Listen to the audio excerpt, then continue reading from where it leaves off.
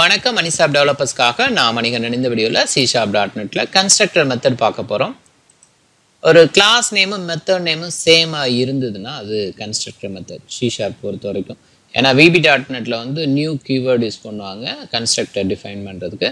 So அதனால் C# பொறுத்த வரைக்கும் இப்படி சொல்லிடலாம். அதேமாதிரி C++, ஜாவாலே இதே மாதிரி கான்செப்ட் தான். பொதுவாக சொல்லலாம் நம்ம வந்து கிளாஸ் நேமு மெத்தட் நேம் சேமாக இருந்தால் அது கன்ஸ்ட்ரக்டர் அப்படின்னு பொதுவாக சொல்லலாம். பட் சில எக்ஸப்ஷன்ஸ் இருக்குங்கிறது VB.netல புரிஞ்சுக்கலாம். ரைட், இப்போ ஒரு கிளாஸ் டிஃபைன் பண்ணுறேன். கிளாஸ் மை கிளாஸ் அப்படின்னு அதுக்கு ஒரு நேம் கொடுக்குறேன். அதுக்குள்ள ஒரு மெத்தட் வாய்டு, அதுக்கு முன்னாடி பப்ளிக் கொடுக்குறேன். ஏன்னா நான் வந்து மெயினில் அக்சஸ் பண்ணணும், அதனால் பப்ளிக் வாய்டு மை மெத்தட் அப்படின்னு கொடுக்குறேன். ரைட், இதுக்குள்ள ஒரு ஸ்டேட்மெண்ட் console.writeLine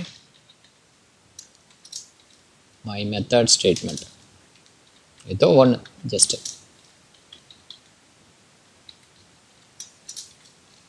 ஓகே, இப்போ இங்கே வந்து அந்த மெத்தடை கால் பண்ணணும் அப்படின்னா ஃபஸ்ட்டு இந்த மை கிளாஸுக்கு ஒரு ஆப்ஜெக்ட் கிரியேட் பண்ணணும். My class C = new my class. இந்த ஆப்ஜெக்ட் நேம் என்ன வேணாலும் இருக்கலாம். ஓகே, பட் சிங்கிள் வேர்டாக இருக்கணும் அப்படின்னு ஏற்கனவே சொல்லியிருக்கோம். வேரியபிள் மாதிரியே தான். ஓகே, இப்போ இதுக்கு C டாட் இங்கே பார்த்தீங்கன்னா அந்த மை மெத்தட் எனேபிள் ஆகிருக்கும். Open bracket close bracket and semicolon. இதை நான் எக்ஸிக்யூட் பண்ணணுன்னா எனக்கு ரிசல்ட் கிடைக்கும். இப்போ இன்னொரு மெத்தட், பட் அந்த பர்டிகுலர் கிளாஸ் நேம்லேயே நான் கொடுக்குறேன். பர்டிகுலர் கிளாஸ் நேமில் கொடுத்தேன் அப்படின்னா இங்கே வாய்டு கண்டிப்பாக வரக்கூடாது. ஓகே, அதாவது கன்ஸ்ட்ரக்டர் மெத்தடு தான், வேறு ஒன்றும் இல்லை. இந்த கன்ஸ்ட்ரக்டர் மெத்தடு வந்து எதையும் ரிட்டர்ன் பண்ணாது. ஓகே, ஸோ அதனால் பப்ளிக் மை கிளாஸ் அப்படின்னு சொல்லி டைரெக்டாக கொடுக்குற மாதிரி இருக்கும். இப்போ இதுக்குள்ளே மை மெத்தட் ஸ்டேட்மெண்ட்டுக்கு பதிலாக கன்ஸ்ட்ரக்டர் ஸ்டேட்மெண்ட் அப்படின்னு. இப்போ C டாட் மை கிளாஸ் அப்படின்னு சொல்லி கால் பண்ணலாமான்னா அங்கே எதுவும் இல்லை. இங்கே பப்ளிக் தான் கொடுத்துருக்கேன், அங்கே அது மாதிரி இல்லை. இது எப்படி கால் பண்ணுறது? கால் பண்ணவே தேவையில்லை, ஆட்டோமேட்டிக்காக உங்களுக்கு வந்துடும். ஃபஸ்ட்டு அந்த கன்ஸ்ட்ரக்டர் ஸ்டேட்மெண்ட், ரெண்டாவது தான் அந்த மெத்தட் கால் ஆகிருக்கு. இது என்ன புரிஞ்சுக்க வேண்டியது அப்படின்னா, இப்போ இதை நான் கமெண்ட் பண்ணுறேன், இப்போ எக்ஸிக்யூட் பண்ணுறேன், உங்களுக்கு கன்ஸ்ட்ரக்டர் ஸ்டேட்மெண்ட் மட்டும் வந்திருக்கு. இந்த ஆப்ஜெக்டை இனிஷியல் பண்ணும்போதே இந்த கன்ஸ்ட்ரக்டர் மெத்தட் கால் ஆகும். ஓகே, என்ன சொல்லிடலாம், object initialization is called constructor அப்படிங்கிற மாதிரி ஃபினிஷ் பண்ணலாம். ஓகே, நமக்கு என்ன கிளாஸ் ஸ்டார்டிங்கில் என்ன தேவையோ, இப்போ ஒரு ப்ரைவேட் வேல்யூவை அசைன் பண்ணணும், பர்டிகுலராக வேல்யூஸுக்கு வந்து ஏதாவது ஒரு ஃபங்க்ஷனை வந்து கால் பண்ணணும், இந்த மாதிரி விஷயங்கள் நமக்கு இனிஷியலாகவே தேவைப்படுது அப்படின்னா நாம் அந்த கன்ஸ்ட்ரக்டர் மெத்தடுக்கு போகலாம். கன்ஸ்ட்ரக்டர் மெத்தட் இது ஓவர்லோடும் ஆகும், அது ரொம்ப புரிஞ்சுக்கணும். இப்போ நான் மை கிளாஸ் அப்படின்னு இன்னொரு மெத்தட் கொடுக்குறேன். இதுக்குள்ளே வந்து மேபி ஸ்ட்ரிங் str ஒரு ஸ்ட்ரிங்கை வந்து நான் பாஸ் பண்ணுறேன். இப்போ இந்த மை கிளாஸை C1 இன்னொரு ஆப்ஜெக்ட் கிரியேட் பண்ணுறேன். ஒரே கிளாஸுக்கு எவ்வளோ ஆப்ஜெக்ட்ஸ் வேணாலும் கிரியேட் பண்ணலாம், அதையும் நம்ம புரிஞ்சுக்க வேண்டியது இருக்குது. ஓகே, இங்கே வந்துட்டு நான் வந்து ஹலோ அப்படின்னு சொல்லி கொடுக்குறேன்.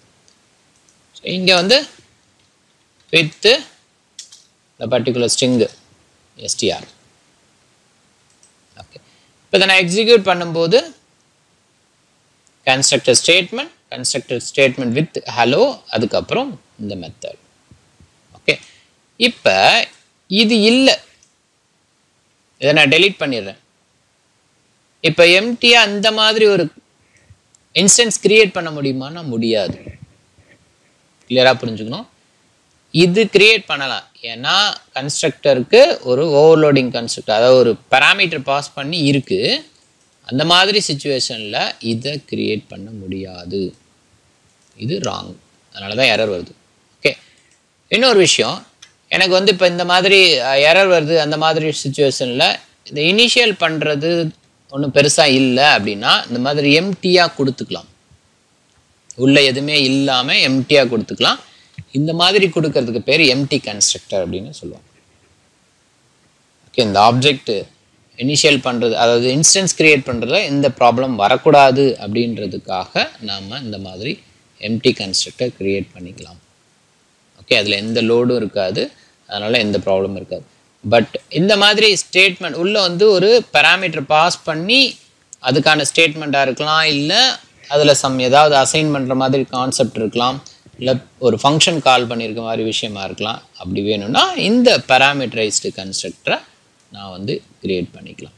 இன்னொரு விஷயமும் புரிஞ்சுக்கணும், C1 டாட் மெத்தடுன்னு மை மெத்தட்னு கால் பண்ணாலும் எனக்கு ரிசல்ட் வரும், அதில் எந்த டவுட்டும் இல்லை.